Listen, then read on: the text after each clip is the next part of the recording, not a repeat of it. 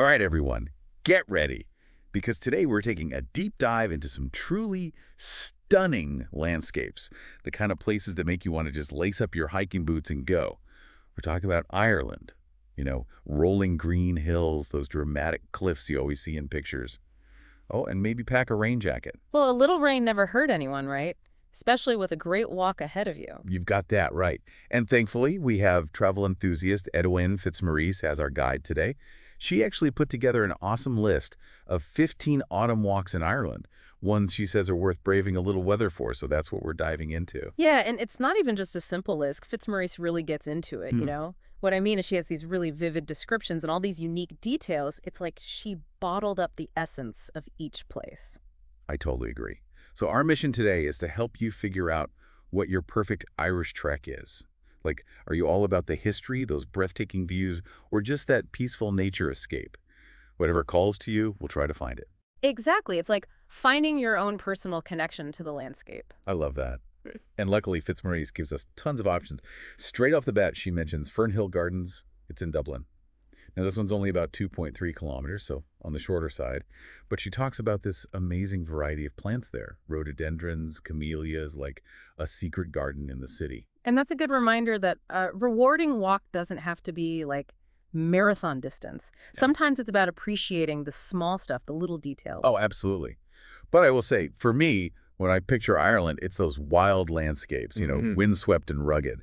And Fitzmaurice gets that. She takes us to Ayers Head in County Mayo, part of the wild Atlantic Way. Can you imagine standing on the edge of Ireland, wind in your hair, just looking out at that vast ocean? It's such a powerful image. And, walking that coastline at Ayers Head, you might even come across, well, remnants of those World War II lookout posts. Think about the history there. It's like these hidden layers of history just add another dimension, right? It's like stepping back in time. And speaking of history, how about this for an intriguing name? Stairway to Heaven. It's in County Cavan, and it totally caught my eye. What's the story there? Well, it sounds like it lives up to the name, with amazing views at the top.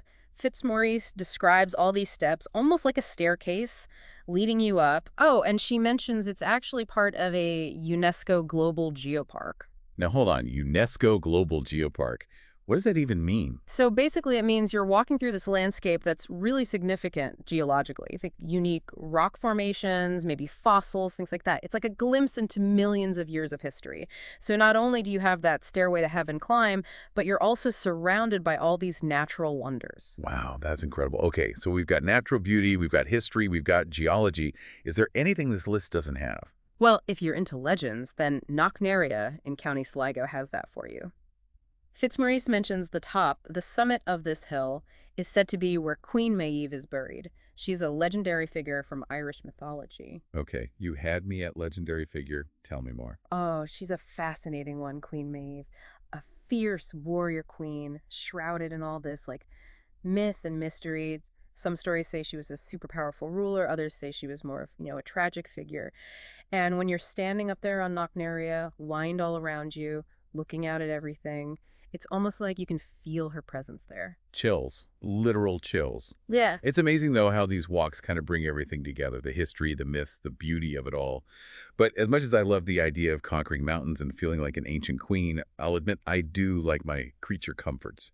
Anything for those of us who maybe prefer a gentler pace. Absolutely. Fitzmaurice gets that. She includes walks like Juice. It's in County Wicklow. It's got this boardwalk, so even if it's a bit damp, you're good to go. Music to my ears. Boardwalks always equal happy hikers. Yeah. But, I mean, accessibility is more than just, like, avoiding muddy boots, right? It's also about finding a walk that fits your level, how comfortable you feel. Exactly. And Fitzmaurice, she's good about giving you those details.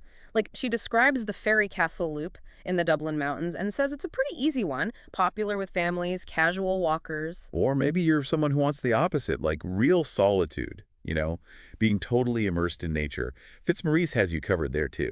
There's the Auchris Head Walk. It's in County Sligo, known for being really tranquil, stunning coastal views. Oh, and it starts and ends at a pub. No, that's what I'm talking about. Enjoy that Irish coastline, then treat yourself to a nice meal. Perfect combo. Speaking of treats, remember how Fitzmaurice mentioned those amazing views you get coming down from Juice?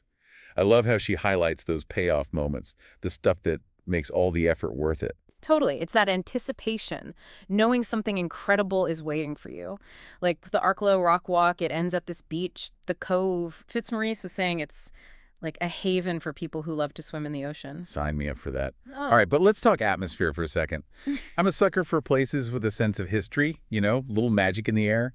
Fitzmaurice really captures that with the Ballyfad Woods Walk. She mentions how this forest has some of the oldest oak trees in all of Ireland. Can you imagine? Just standing there amongst those giants. Like stepping back in time, right? And that connection to the past, it's even stronger with a walk like the Sliabh Liag that's in County Donegal. Oh, yeah.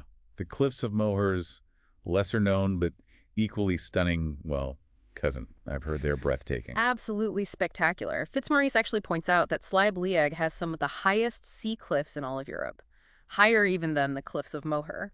But it's more than just the size. It's the history. It's part of the Pilgrim's Path, a route people have walked for centuries. So it's not just the views. It's like you're walking in the footsteps of history. So cool. Yeah. Okay, bro, I have chills, but for real this time. And if you're looking for romance, Fitzmaurice has that covered too. She says Devil's Glen in County Wicklow is one of the most romantic walks on the whole list. Picture this. Secluded waterfall, love poem carved into the rocks. Like a fairy tale. Okay, that's it. Devil's Glen is going on my bucket list right now. And you know what would make it even better? My dog. Speaking of, I know we've got lots of dog-loving listeners.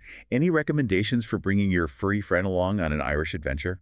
For sure. Fitzmaurice actually mentions a few dog-friendly walks. The one that stands out is the Ballycotton Cliff Walk in County Cork. She makes it sound so idyllic, you and your pup walking these dramatic cliffs, maybe even spotting dolphins out in the water. Now that's what I call a walk with a view.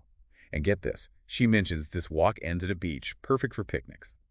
Which got me thinking, if you had to pack like the ultimate picnic basket, what would you put in it? And on which one of these amazing Irish walks would you eat it? Ooh, that's tricky. It's like picking a favorite. Yeah, right. Right. They're all so unique. I'm picturing myself at Knocknaria with some good, strong Irish tea in a thermos, maybe some soda bread, sitting there looking out at the countryside where Queen Maeve used to rule. Can you imagine? Oh, definitely. But part of me is also like craving the drama of those cliffs, like the Cliffs of Moher. Imagine finishing that Doolin cliff walk, feeling the sea spray, and then finding a spot to have a picnic as the sun sets over the Atlantic. Some smoked salmon sandwiches, a bit of Kerrygold cheese. Okay, now you're speaking my language. See, that's what I love about Fitzmaurice's writing. She doesn't just tell you about these walks, she makes you feel like you're there. Suddenly I can practically taste the salt air, feel that wind. Exactly. And that's the power of exploration, isn't it? Outward and inward. Even in a country like Ireland, not huge geographically, there's just this incredible range of landscapes, experiences, makes you realize adventure is never that far away.